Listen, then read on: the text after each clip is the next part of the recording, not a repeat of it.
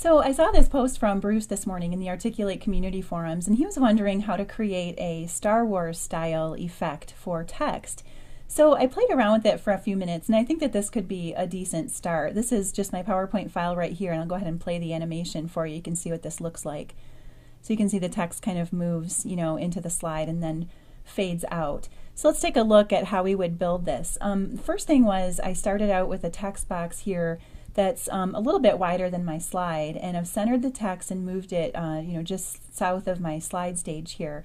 And I'm going to apply several attributes to it. So I'll select the text box, and the first thing I want to do is add that perspective that makes it look like it's kind of leaning backwards.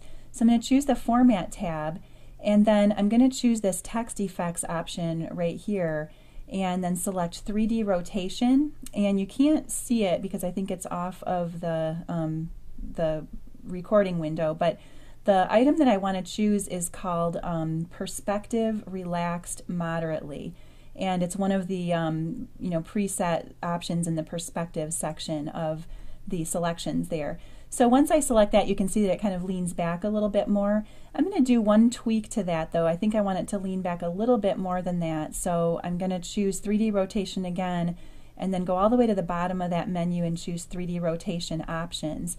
And here, with this 3D rotation item selected, what you can do is modify any of these settings that you want to. And I found that for the perspective, it seemed to look better if I upped this to about 100. And you can see down here that as I change that, it makes it lean back a little bit more. So we'll just go with that for now. 100 looks pretty decent.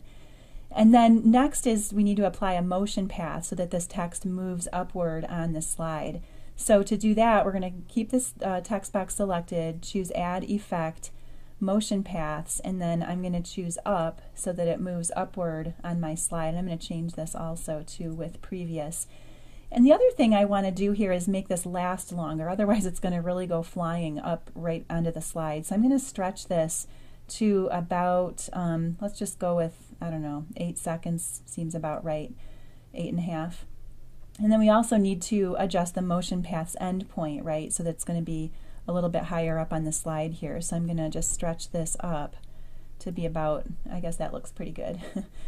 Okay, next thing we need to do is cause that text to kind of shrink a little bit as it moves upward. So the way that we can do that is apply this emphasis effect called Grow Shrink. So I'm going to come back here and select the text again.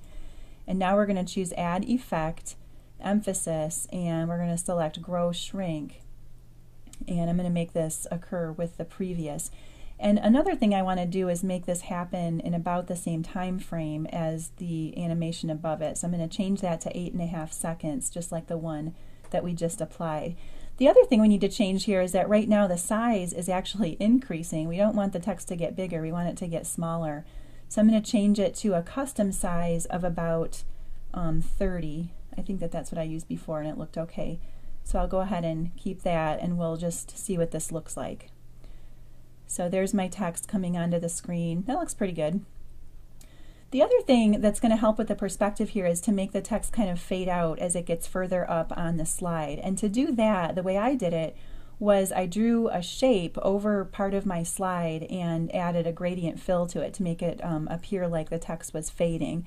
So I'm going to choose Insert, Shapes, and then the Rectangle tool, and then I'll just draw it like this over top of my slide. I'm going to right click on it and then choose Format Shape, and I'm going to choose to apply a gradient fill. Now these are all filled in because I was practicing earlier, but what I used was a fill of white for stop 1, and I gave it a stop position of 50 and a transparency of 0. I also had a second stop where I had the stop position at 100 and the transparency at 77%.